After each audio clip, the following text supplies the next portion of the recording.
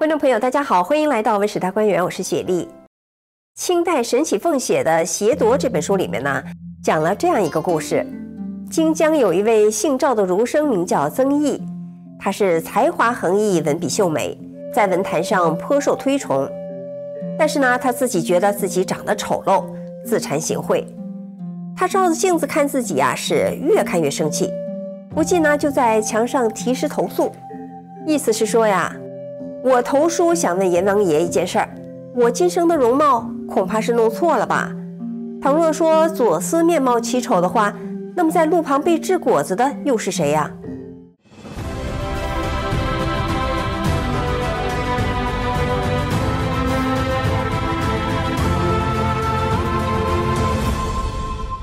这首诗中提到的左思是西晋著名的文学家，他自幼呢其貌不扬，但是却才华出众。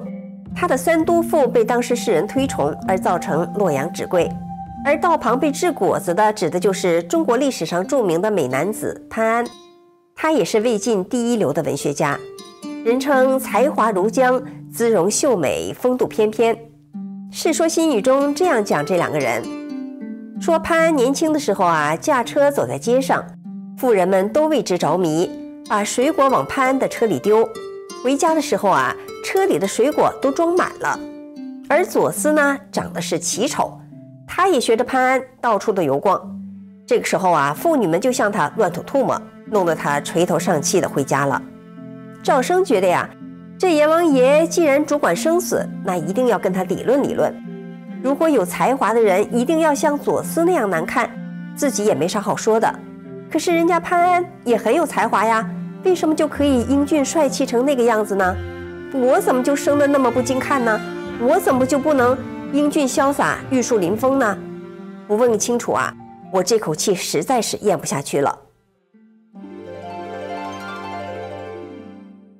批完诗以后，赵生抱着一肚子的气，愤愤地上床睡下了。一转眼，瞥见自己已经到了一个地方，好像是个王者的宫殿。旁边呢有3间屋子，上头悬挂着金字匾额，写着4个字：面目轮回。正在感到困惑的时候，有一个书生模样的人，头戴高冠，身穿道服，夹着2本书，从房间里慢慢地走出来。赵生仔细一看，原来是老朋友康熙侯呀。这康熙侯原本是浙中的名士，善于作画，经常应邀为诸侯画像。赵生和他是老朋友，两个人相见，康熙侯就询问赵生的近况，赵生也问他，这许久未见，是去了哪里呀？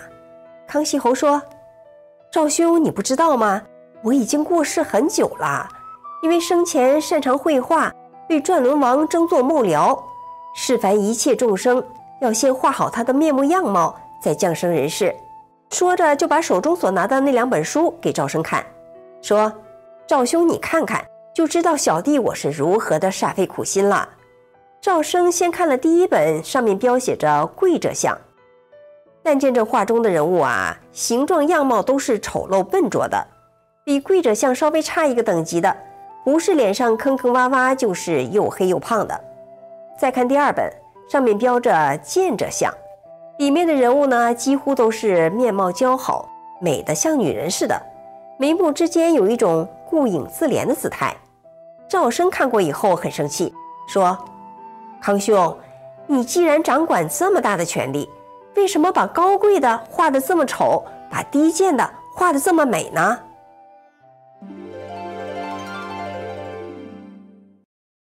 康熙侯莞尔一笑说，赵兄，你的见识怎么这么短浅呢？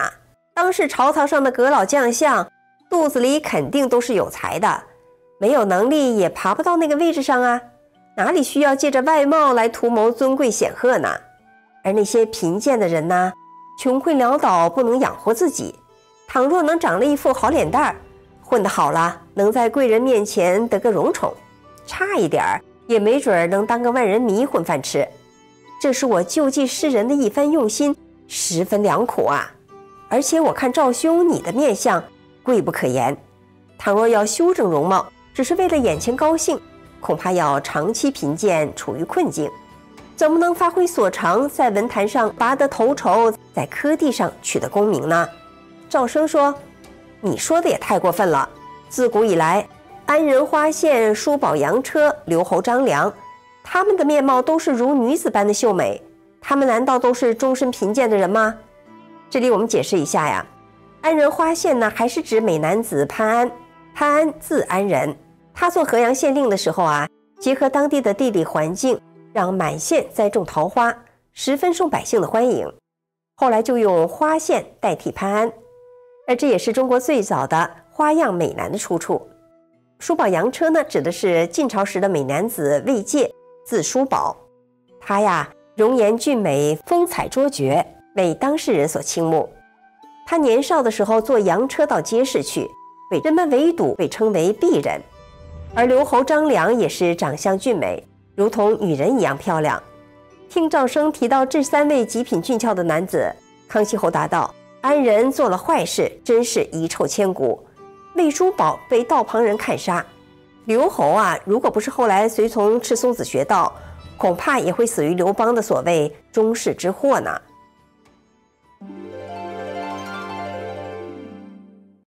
这里啊，康熙侯就谈到了这3位美男子的命运。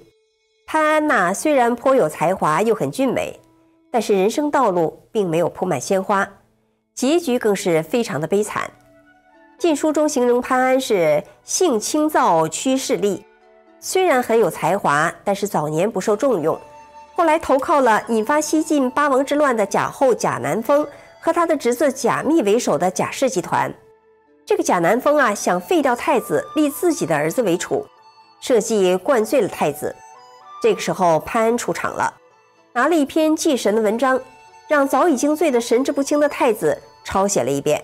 潘安再勾勒了几笔，就成了一篇谋逆的文章了，直接导致太子被废，太子生母被杀。后来因为这件事，潘安被杀，连累了3族被灭，还落了个趋炎附势、助纣为虐的骂名。魏介之死啊，则十分的有名，因为她长得太漂亮了，每次出门呢都会造成交通瘫痪，所以呀，轻易不敢出门。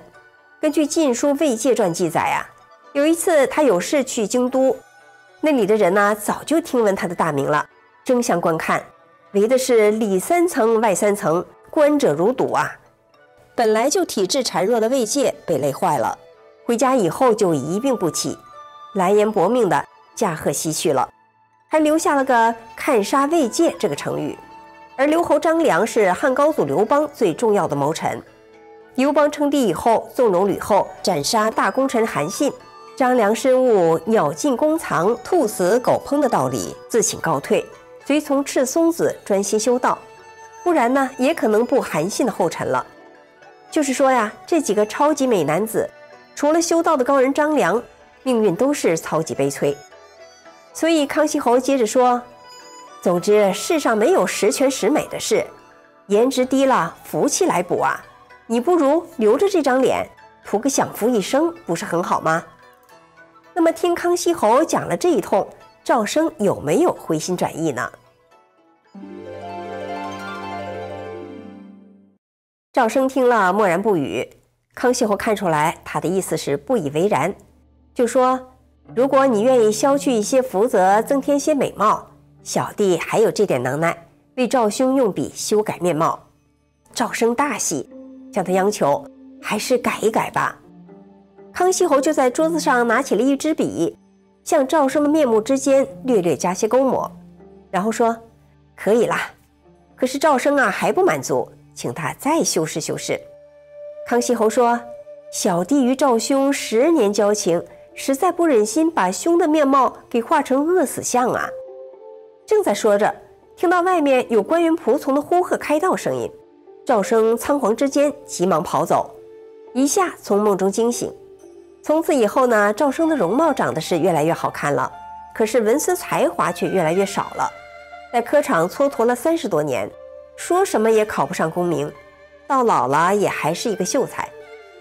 故事讲完，最后作者叹息，人的面相已与命运相配合，只是人们不知怎样辨识什么样才是富贵之相而已。这虽然呢只是清代的一篇小说，但讲的还是颇有几分道理的。潘安和卫介是中国历史上的4大美男中的2个，另外呢还有兰陵王和宋玉，他们的命运又是如何呢？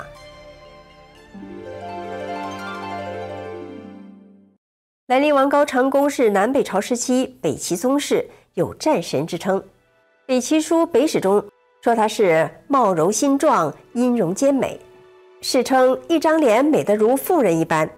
上战场的时候需要掩盖在面具或者是头盔之下。他是文武双全，人品还特别好。作为将军呢，连一些细致的事情都要亲力亲为。得到什么好东西啊，哪怕是一个瓜几个果，也一定要与将士分享。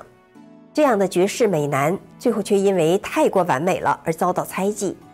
邙山大捷之后，后主高纬对他说：“冲入敌阵太深，失利后悔就来不及了。”兰陵王回答说：“家事关系密切，不自觉就这样了。”高纬就猜忌啊，拥有兵权的兰陵王是否想把国事变成家事取而代之。兰陵王觉察到皇上对他的敌意，便开始收受贿赂，希望这样来表现自己是爱才之人，没有大志和反叛之心。后来又听从别人的建议称病，对朝政是退避三舍，可是就是如此的小心谨慎，依然没有躲过被赐死的命运。武平4年5月的一天，后主高纬派使者看望，送来的礼物竟然是一杯毒酒。兰陵王是万念俱灰，将毒酒一饮而尽，含冤而死。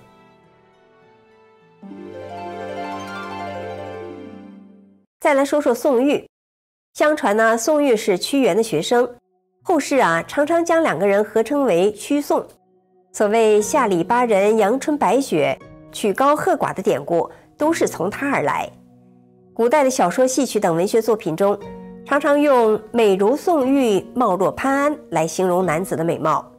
我们可以从他的《登徒子好色赋》中意会一下宋玉的美貌程度。这篇文章写的是呀，登徒子向楚王说，宋玉俊俏又好色，千万不要让他出入后宫。楚王就质问宋玉，宋玉辩解说，他的容姿是上苍的恩赐，这没有办法，但他呢并不好色。怎么说呢？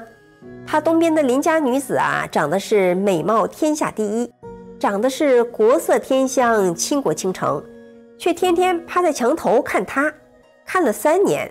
你说宋玉美不美呢？但是这样宋玉都不为之所动，怎么能说他好色呢？宋玉既美啊，还有才。